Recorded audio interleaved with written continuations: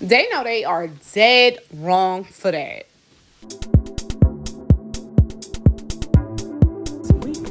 See exactly what's going on. Someone did mention medications coming in at it. Even with tomatoes, this is not usual. I mean, I know we be low over here in my parts of New Jersey, but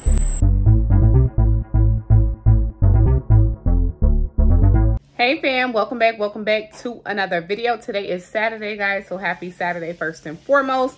Welcome all. Hopefully you all are doing well. It's a rainy day here in New Jersey. I heard reports of North Carolina getting crazy rain as well, so let us know what your weather is like. Anyhow, so this is Saturday. Today is Saturday. We're checking in for our news, comments, and reports over here in New Jersey. So this is Shauna, and I'm officially checking in over here at Moments with Us. You guys check in. Let us know where you are watching from and how you are doing. Let's go ahead and see what's going on with today's reports. All right, fam. So let's go ahead and get to some of these reports and see what's being reported. All right, so we go from salmonella to E. coli. So over here in New Jersey, E. coli did hit us in a national outbreak tied to a cheese recall, y'all. So a national E. coli outbreak has hit New Jersey with one confirmed case in the state, according to the CDC. So the Center for Disease Control and Prevention. So there have been 11 confirmed E. coli cases so far across 5 states. Linked to Raw Farms raw cheddar cheese, y'all. So the cheese is sold at retailers nationwide and has been recalled. So California has 4 confirmed infections. Colorado has 3 confirmed infections. Utah has 2, and Texas and New Jersey each have 1. So the Food and Drug Administration is warning consumers to not eat, sell, or serve raw farm brand raw cheddar cheese products. According to the CDC, 5 patients have been hospitalized and 2 develop hemolytic uremic syndrome, a serious condition that can lead to kidney failure. No deaths has been reported, the agency says. Symptoms of E. coli can begin anywhere from a few days after consuming contaminated food or up to 9 days later. Wow. Symptoms include severe stomach cramps, diarrhea, fever, nausea, or vomiting. So let's go ahead and quickly find a picture of this cheese so you guys can stay prepared and stay aware. All right, guys, so here are some of the pictures of the cheese that have been recalled. So you guys check that out. If you have it, toss it out. While some people are like, why would you want raw cheese? And other people are totally for it.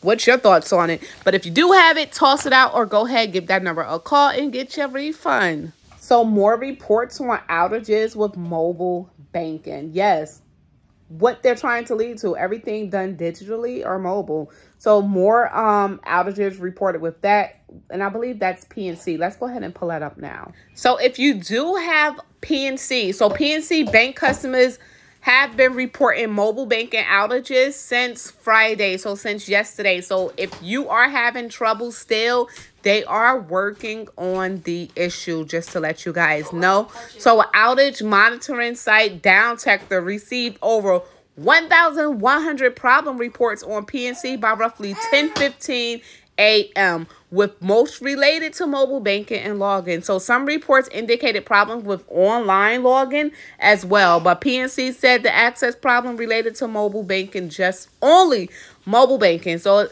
they went ahead and said, good morning. Some customers are experiencing access issues while mobile banking at this time.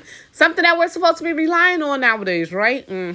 So our technical teams are engaged in working to restore access as soon as possible. Online banking is currently available. Thanks for your patience, they went ahead and said. And they posted that on X, which is formerly known as Twitter. So as of 12 p.m. yesterday, they still was getting reports of the, mobile app being down. It says shortly before noon, actually. So they were still receiving issues with their online mobile banking. So if you have PNC, if you're still having issues, let us know. Wow, y'all. Again, so 93,000 pounds of raw meat, some ships to Ohio, recalled for possible contamination. Man, this is not getting any better. So more than 93 1,000 pounds of raw meat products, some of which were shipped to restaurants in Ohio, have been recalled for possible contamination. So on Thursday, MF Meats, based in Falconer, New York, recalled the products, including various meat cuts and ground meats of beef, pork, sausage, and veal, because they may have been contaminated with non-food grade mineral seal oil, which the FSIS says isn't approved for meat processing. So health officials did go ahead and say the agency received 4 complaints from the restaurant saying their meat had a chemical taste to it. So there have been no reported illnesses related to this recall.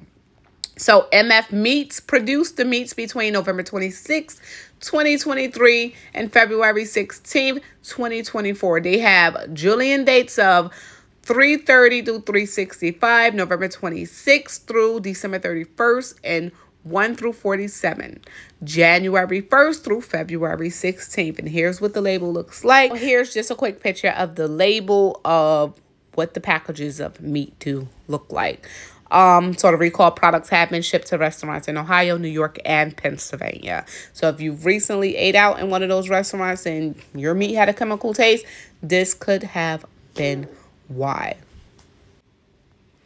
So there are still some concerns that restaurants could still have the recalled meats in their refrigerators or freezers.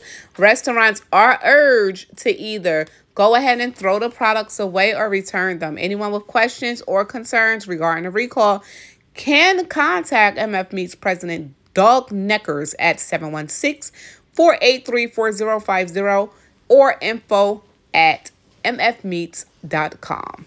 So it doesn't state exactly which restaurants, but if you recently ate out in Ohio, Pennsylvania, or New York, I believe those are 3 states. Don't get me lying. Definitely, and your meat had a chemical taste, it could have been this. Well, this could have been a reason. So definitely, if you want to go ahead and contact them with any information, the information is here. Bam, before we continue, I wanted to share this picture that I have here of a potato. Yes, some people might be like, oh no, that potato bad, throw it out. No, it is not bad. Cut this thing up in sections, throw it in some dirt, and get to growing. But you do need like the buckets, or you can get the mesh like growing bags out of Dollar Tree. They're like, I think, what are they, like 5-gallon type bags? This is really big green netted bags from Dollar Tree. Or you can use buckets from Dollar Tree, cut them up, throw them in it with some dirt, and you could go ahead and grow yourself some potatoes.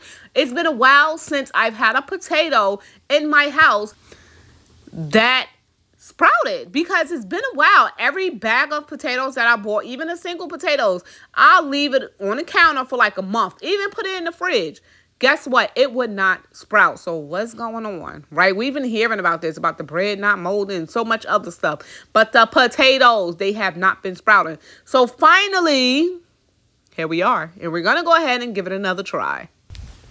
So yes, I was definitely happy to share that. To all my Walmart shoppers like me, guess what? All right, so a lot of the family over here, including myself, do shop at Walmart. So Walmart do have a $45 million settlement. So if you bought meat or bag citrus, you may be eligible for up to $500. But it's not a whole, oh, you're going to get $500 if you bought meat or any type of oranges or, you know, something like that from Walmart. It don't work like that. So what's happening is Walmart did agree to pay out $45 million in their settlement, because what was happening was Walmart's scale was technically pricing more than what the item actually weighed. So Walmart's $45 million settlement includes, Walmart's $45 million settlement includes anyone, yes, anyone, who actually went and bought weighted groceries at Walmart.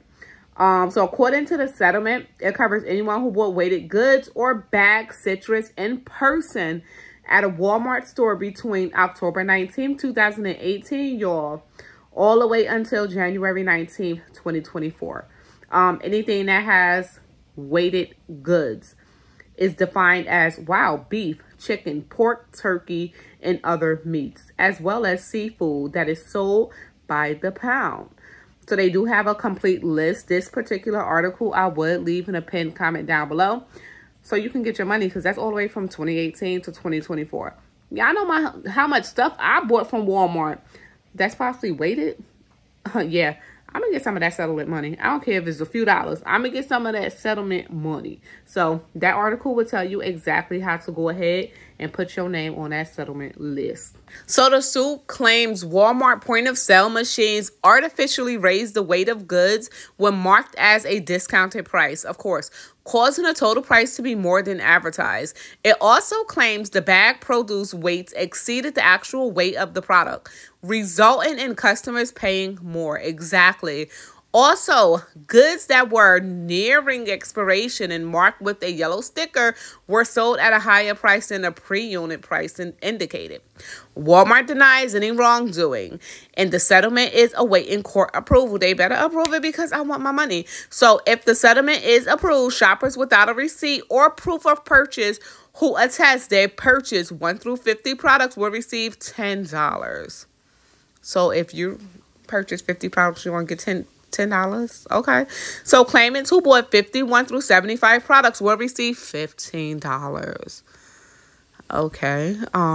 So those who, I'm getting very discouraged reading this. So those who purchase 76 through 100 products will receive $20. Okay. And claimants who purchase 1,010 more products will receive, you got to purchase over, am I reading that right? 1,010 or more products will receive $25. I know I'm not driven. Okay, so is it worth it? Let's see. You got to click on this topclassactions.com. Follow article, yada yada, weighted goods. Okay, go down. Just want to show you guys this. Click here to file a claim. So it does have the claim form here, and you got to put your information. And some of this stuff, you just be skeptical with it, though.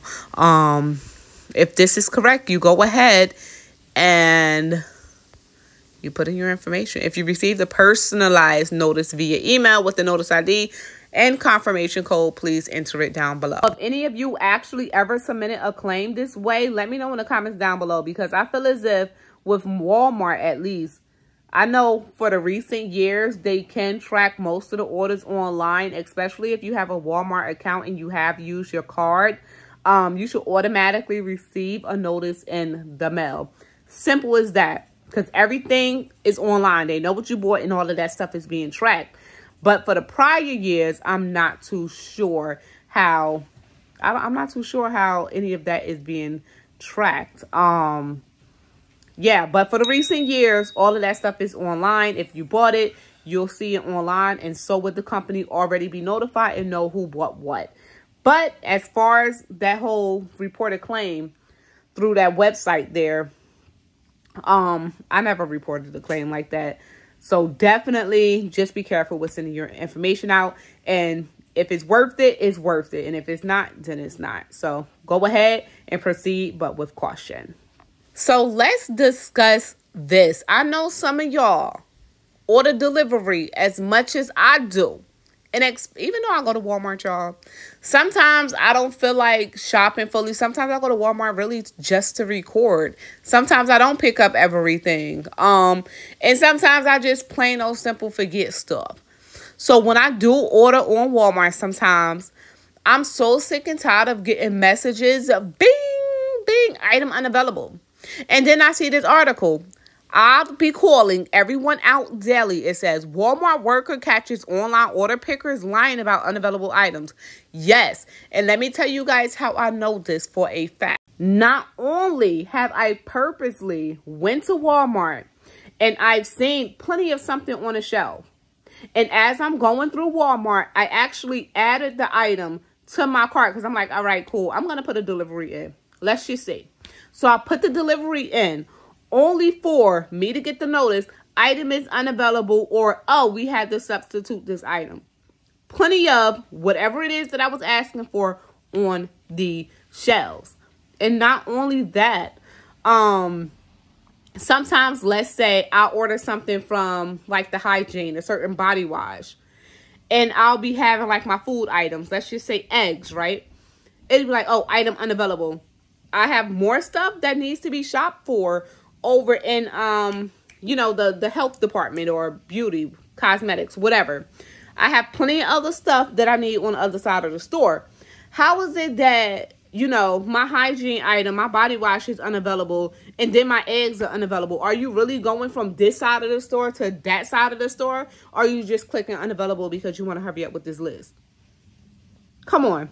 But I'm in the store all the time, so I can obviously get what I need, or I do have some items at home that I already need. But still, them pickers don't be picking all the time. Sometimes I get some good ones, and I get everything on my list because they actually took the time out to look for items.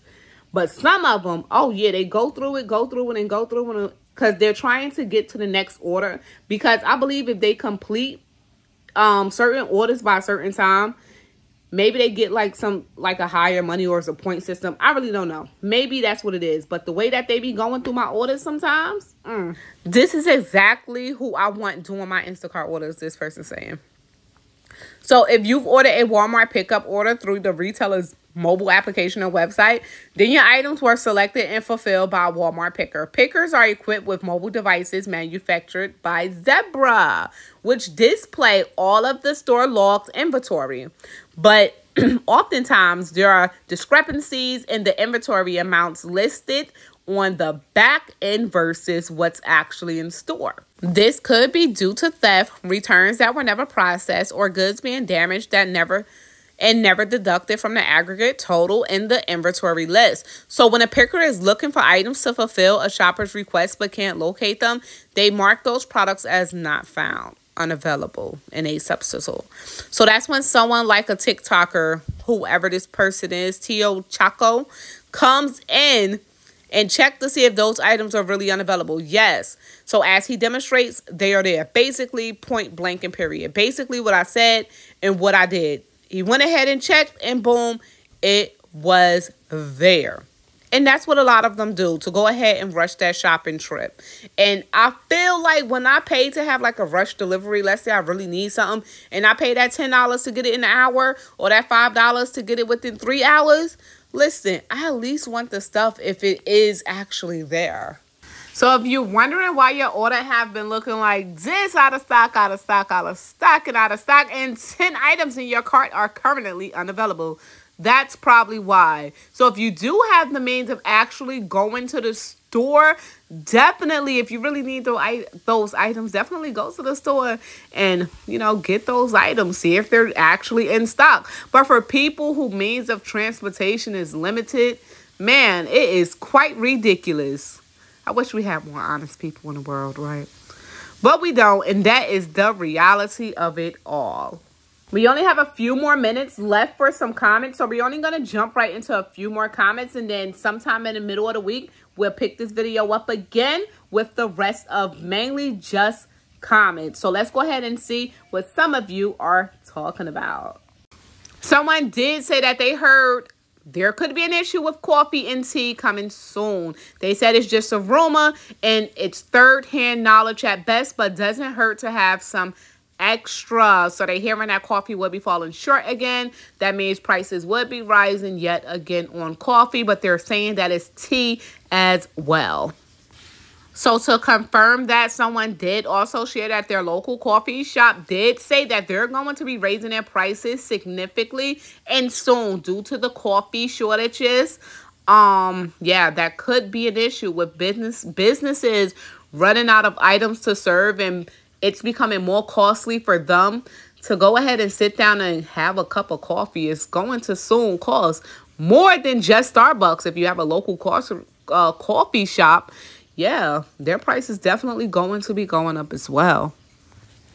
Someone else came through and says supply chain disruptions. I have a friend who drives OTR big rig. He said there has not been much of any loads to pick up, and the ones that are there aren't paying much. So that's ridiculous, and that's a major concern. So Cindy T. Mobile did come through and check in from Oregon and stated that in Oregon, we're at $18 for the box of eggs. Coffee cream is now $8 for the medium. Hamburger at $9 a pound. Gas at $5 and going up. We pay sales tax. It is just already in the price.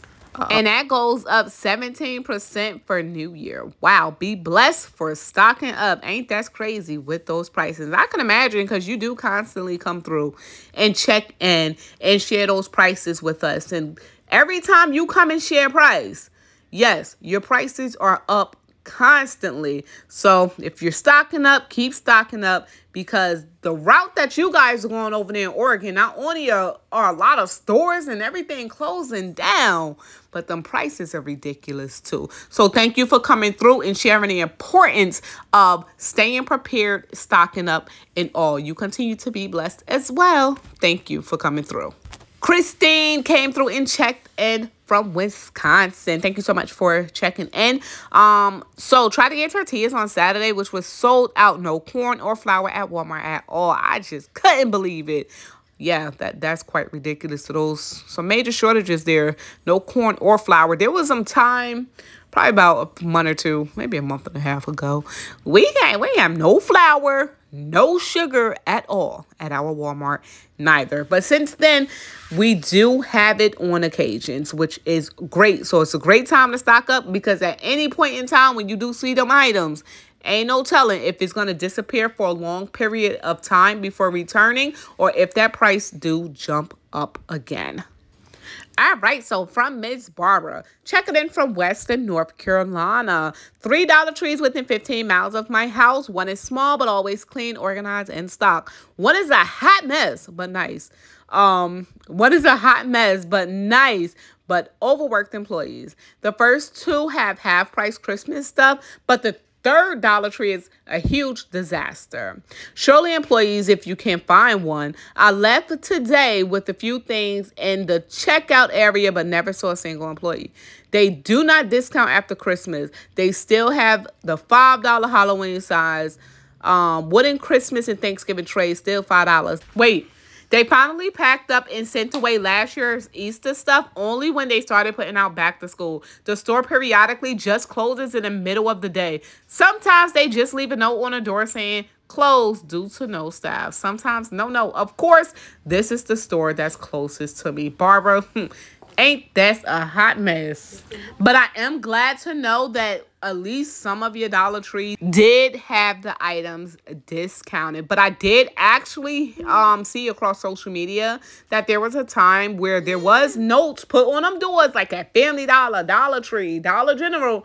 Oh, well, we're closed due to no staff. Man, it is crazy. But a lot of you have different views on why Dollar Tree is so messy.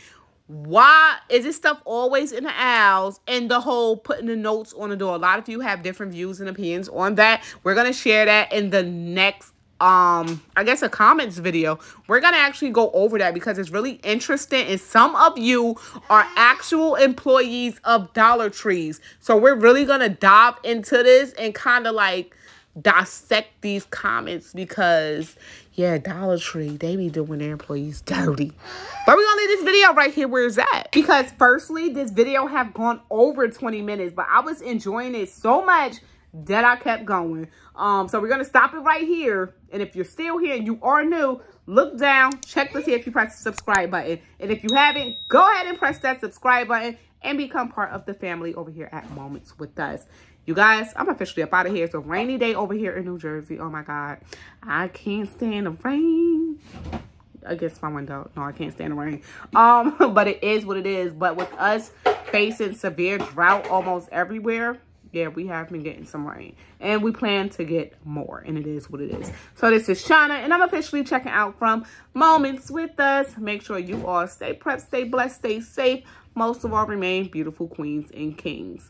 Until next time, y'all, I'm officially up out of here. Peace. Stay blessed.